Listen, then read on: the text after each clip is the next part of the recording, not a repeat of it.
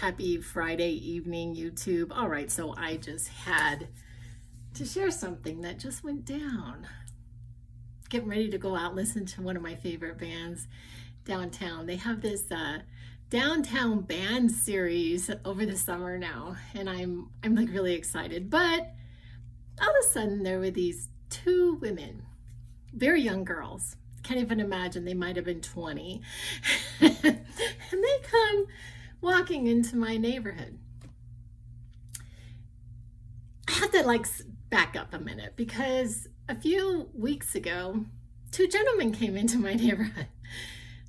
I went to talk to one of my neighbors, and I was, because I know what they're doing. I know what they're doing. They're, they believe that they are going to be, bringing these poor lost souls to God. They're going to be bringing these poor lost souls into the fold. You know how I know all this? You know how? Because I was one of them. I was, when I was young. It was the best thing that ever happened to me. I was like 21. And I was on the campus, actually at Arizona State University. I was on my way with my violin and everything. I'm carrying my violin to orchestra, and this woman walks up to me and invites me to a Bible study. And this was the beginning of one of the biggest lessons of my life. The first thing that I thought was, she doesn't think I'm a Christian. And the truth is, I'm not a Christian like she's a Christian. I mean, I can't even call myself a Christian at this point, because I don't believe in the tenets of any of their religion. And I was part of this cult, which was a movement in the Church of Christ. And I actually ended up going to Boston and everything. And it was like, the starters of this cult were from like MIT.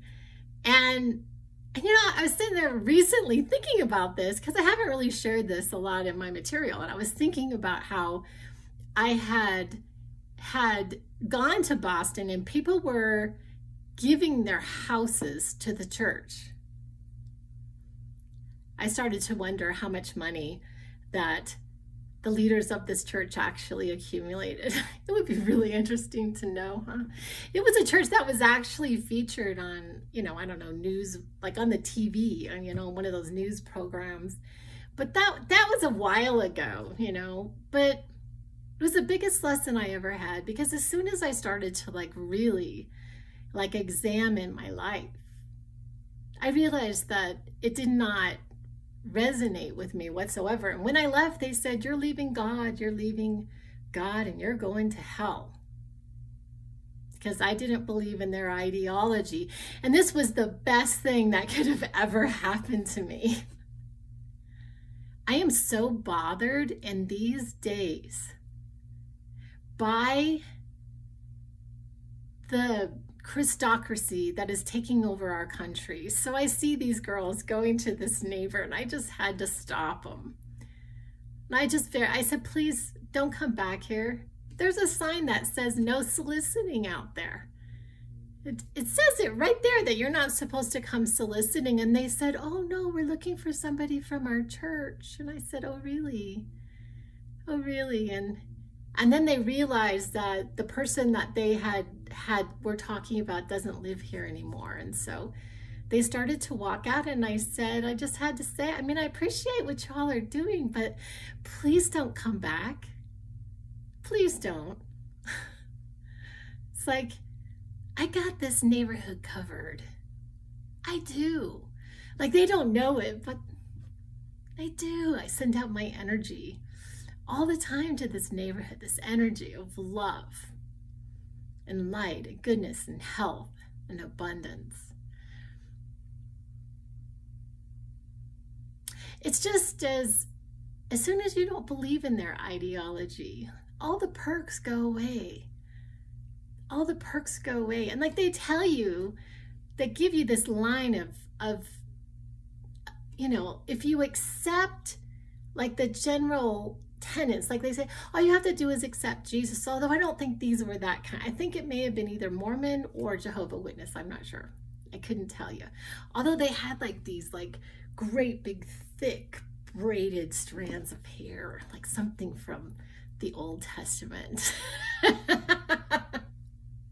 I'm sure it was really interesting to see me.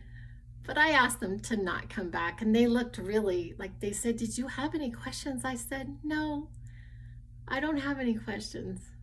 They said, well, we're not trying to preach. I said, I don't believe you for 1 second. But I can't even tell you how good it felt. How good it felt to just stand in my own power. To stand in my own power, especially in these days recently where I've just been feeling incredibly powerless with everything that's going on. Maybe someday they will remember. I wasn't mean. I was like sanctimoniously nice, which is ridiculous in and of itself. But I wasn't mean. But anyway, I'm going to go out and have a good night. Go dance. Anyway, I love you guys, and I will be back.